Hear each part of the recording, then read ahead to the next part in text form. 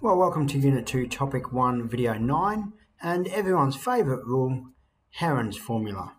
So, let's have a look at it now. And here's another way we could find the area of a triangle. So, let me draw any old triangle here.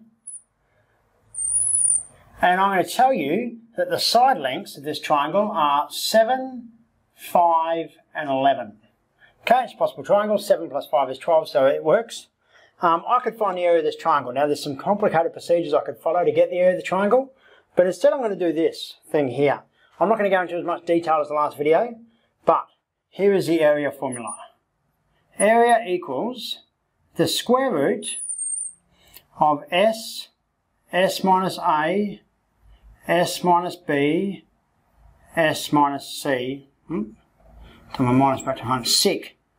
And what's A, B, and C and S? Well, I'll tell you what S is. S is equal to A plus B plus C over 2. And I'll tell you what A and B and C are. A and B and C are side lengths. It's not like Pythagoras. This is not a right angle triangle necessarily. It might be. It doesn't matter where A, B, and C go. They just have to go on a side length each. They're all treated the same in here. So, there we have some magic in that we can use this formula to calculate the area of this triangle every time. And this is called Herons formula. And before you stress out too much, it's on your formula sheet. So you don't have to memorize it. But you do have to know how to use it. Herons formula right there. So you know Herons formula.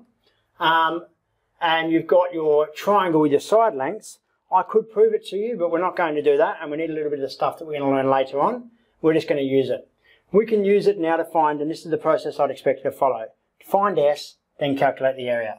So step 1, S equals A plus B plus C over 2, which in this case is 7 plus 5 plus 11 over 2, which is 11.5.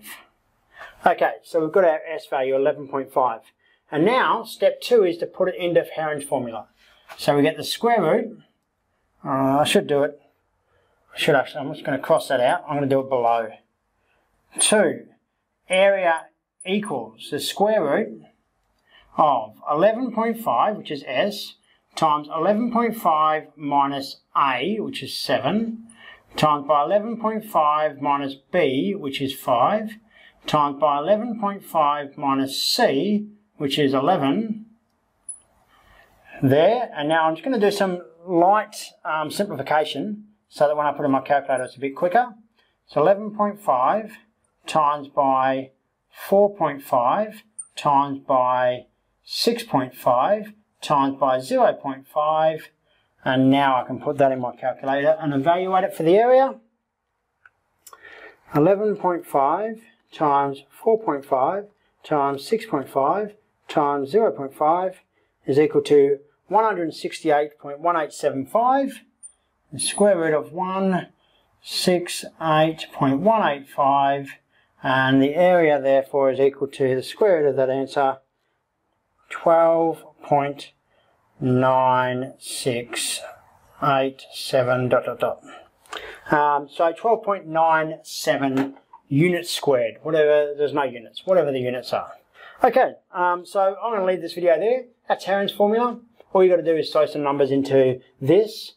The biggest problem I ever see with students is they look at this and freak out. But there's no need to do that. You look at this, it looks complex, but we're just substituting known numbers in. As long as you know what A, B, and C are, throw it in your calculator and off you go.